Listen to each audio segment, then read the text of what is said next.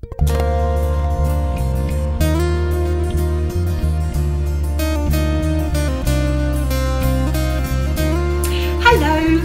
What I'm going to show you today is actually another cake that I cook on a regular basis. It's actually, in a couple of days' time, it's my sister-in-law's birthday. She's 40. I'm sure she won't mind me telling you that. And she asked me if I could make her a birthday cake. And obviously I'm not one to turn down somebody asking me to make them a birthday cake. So I thought, now what am I going to make her? And she likes all the cupcakes that I make, and you've seen from previous photos all the different ones, and I thought, well, I don't want to do lots of different cupcakes. I know what I do. I'll do one big cupcake and I'll decorate it across the top, and I'll put some little special things inside for her. So that's what I'm going to do, and I'm going to show you that. Now the recipe comes from this Dorling Kindersley book. There's so many different recipes in here. It is a very good book. We've made most of the things in here. Some of the pages are a little worse for wear, as I'm sure you can imagine. But as Mary Berry says, the dirtier a recipe book, the better, because it means that it's been used an awful lot. So this has been used an awful lot. Now, this is a chocolate recipe. The bizarre thing about this is you don't use self-raising flour. You actually use plain flour. Now usually when you make cakes you use self-raising flour, but with this one you don't. Now in some countries you find it very difficult to find self-raising flour, or sometimes they call it cake flour. So if where you live you cannot find cake flour or self-raising flour, and you can only find plain flour, or some people call it all-purpose, this is a brilliant recipe for you to try. So let me show you how to make it. Now you need to set the oven before you start cooking, because obviously the oven has to warm up before you put the cake in. So you need to set your oven to gas mark 4, or 180 degrees centigrade, or 350 Fahrenheit. And the recipe, you start off with a jug, and you start off with 8 fluid ounces of milk. It doesn't matter if it's full fat or if it's semi-skimmed or skimmed, it doesn't matter. And into that you add 1 tablespoon of lemon juice. Now when you add the lemon juice to the milk, don't worry, sometimes it sort of goes a bit curdled, but don't worry about that. That's not a problem at all. In fact, this hasn't. But the same happens if you add milk to, or kiwis to milk, it'll curdle. So it's not a problem. So we'll give that a quick stir, and we'll just put it to one side. And in the mixer here, I've got 4 ounces of soft margarine or butter, and I've got 9 ounces of sugar. And into that we need to add 1 egg. I've got 2 here, but I'll add 1 to start with. And because there's quite a lot of sugar, you need that 1 egg in there to help mix it together. So we'll put this on in the mixer, and we'll switch the mixer on, and we'll give it a beat until it's all combined.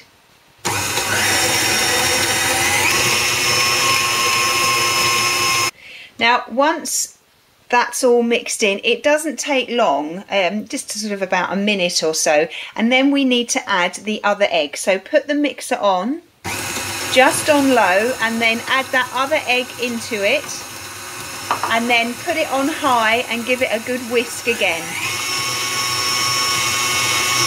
Now once that's all mixed in, just scrape down the beater and scrape down into the bowl, making sure that you've got everything.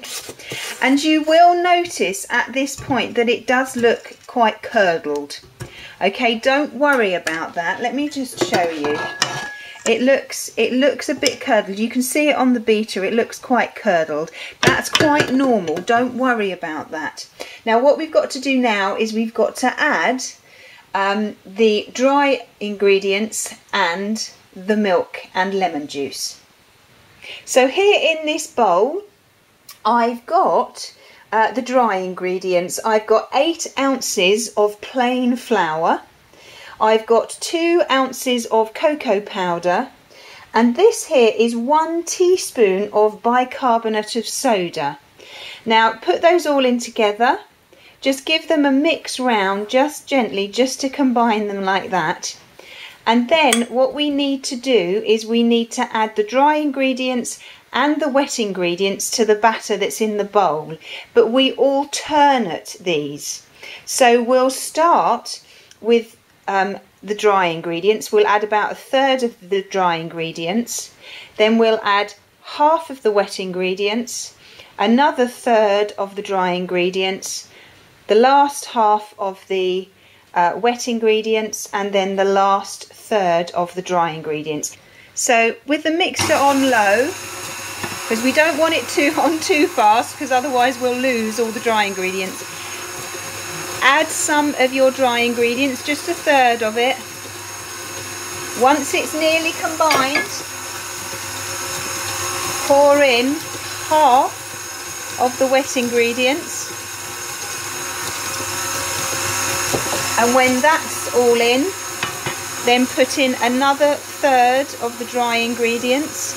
You must always begin and end with the dry ingredients. And then we'll slowly add in the rest of the wet ingredients. And then we'll add the last of the dry ingredients in, nice and slowly. And when it's all combined in together, then we'll turn the mixer off. This won't take very long at all. Now once all the flour's mixed in and the wet ingredients, take it off the machine and clean the beater with your fingers like that. Okay. There is some bits of flour that haven't been incorporated, so just run your spatula around the outside and just mix those last few bits in. If you wanted to add some chocolate chips, now is the time to do it. Now this is the tin that I'm going to put it in. This is a cake tin that makes, once you've cooked your cake, it will turn into a cupcake. So we've got the base of the cupcake here, and then this section here, the spirally section, this is the top. So you put cake mixture in each section, and when it cooks, you'll when it's finished cooking and cooled slightly, you'll take it out, and then you'll put the top onto the bottom, and you'll end up with a lovely cupcake. But I'll show you that when I do it. Now this tin cake, you can get it online actually, but I think I got this one from Lakeland. But it's really good. It's quite heavy and it's very sturdy. Now you'll be looking at this going, how on earth is she going to fit her baking parchment in there? You can't. So the way to make sure that your cake comes out is you have to grease and flour the tray, the tin. So get some baking parchment and get a nice bit of margarine or butter, and make sure that you go round and you grease every single section of it. Okay, if you've got too much on there, it doesn't matter. It's best to have too much on than not enough. I'll just show you this one and then I'll do the other one in a bit. Once you've greased, what you then need to do is you need to get a little bit of flour, and you need to put a little bit of flour in there. Then you need to bash the flour all around the tin. You have to be quite firm with it, and make sure that the flour goes in every nook and crevice and sticks to the margarine. When you've done everything in that section, then anything you've got left, just bash out onto the side. Right, so I've done both sections now, buttered and floured them. So I'm now going to put some cake mixture in each section. Make sure that you don't fill it right to the top, because this mixture actually rises quite a lot. I would suggest filling it about 2/3 of the way up. So let's put some in here and some in there.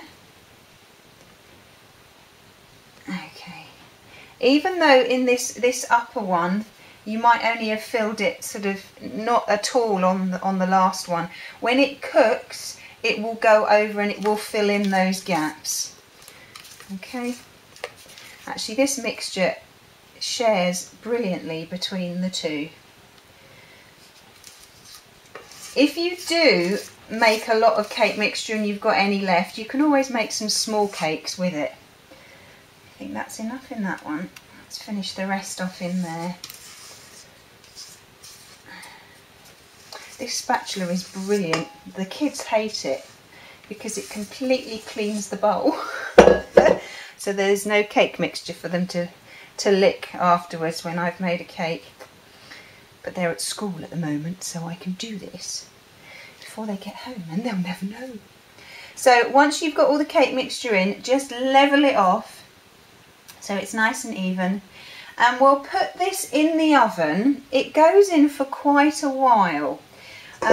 If you do one big one, sort of an 8-inch tin, it will take about an hour to cook.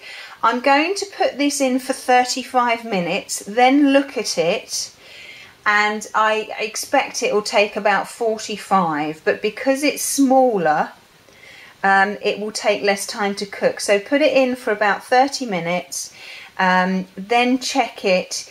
The way to check and see if your sponge is done is you push down on the cake in the centre very gently with your finger. If the sponge springs back, then it's done. If the dimple stays there, it needs more cooking time. So I'll show you that when I do it anyway, just so you have an idea. So I'll put it in for half an hour and I will see you in half an hour's time.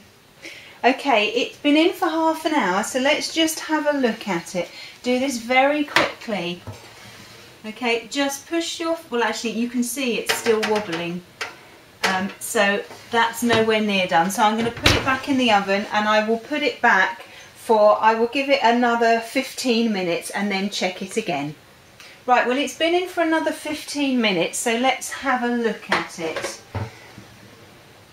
Okay, it's not wobbly in the middle like it was. And if we push it, it nearly springs back. I'm going to give it another 5 minutes and then test it again. Right, well it's been in for another 5 minutes. Let's see. Ah yes, if you look, it will spring back. When you gently push it down, it will spring back. If you're unsure, you can always get something pointy and just pop it in there, in the middle. If it comes out clean, then it's done. So this is finished. So we'll pop this on the side and we'll leave it to rest and just to cool down for about 10 minutes. Right, the cakes have been resting, cooling down for about 10 minutes now. So we just need to take them out. Now, I suggest you get a palette knife and very carefully, just don't push down too far, just sort of loosen it. You'll notice that when the cake is cooked, like all cakes, they actually come away from the sides ever so slightly. And that's another indication that they're ready. So go round. Now we're going to obviously have to take these both out at the same time, which will be interesting. There we are. So wish me luck that they both come out without any problems whatsoever. So we'll put a cooling rack on them. Actually, this is still quite warm actually. So I'm going to turn it over. Ooh.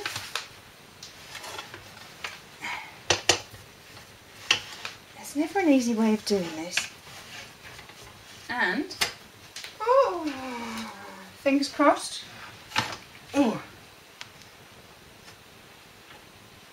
Is it going to come out? Oh, one's coming out. The bottom's come out. we go. And there's the top. So that's them both there. So this is the base, this is the top. I'll actually put this the other way around because it's got a flatter bottom like that. So when these are cooled, I'll level them off and then we'll stick the top on the bottom and I'll show you that in another one. But that is the large cupcake. Well, I'll leave the cake to cool completely. You can't ice it, decorate it until it is completely and utterly cold. So I will leave that for the rest of the day, and in the next one I will show you how I'm going to ice it. I hope you found that interesting. Do give that cake a go in whatever shape you want to do it, in large cupcakes, small cupcakes, tray bake, whatever. Just adjust the timing of your cooking. Obviously the smaller they are, the less time they will need to cook, but it is a very, very moist cake and it will stay moist for quite a few days. Okay, so I will show you how to ice it next time. I'll see you then. Bye bye.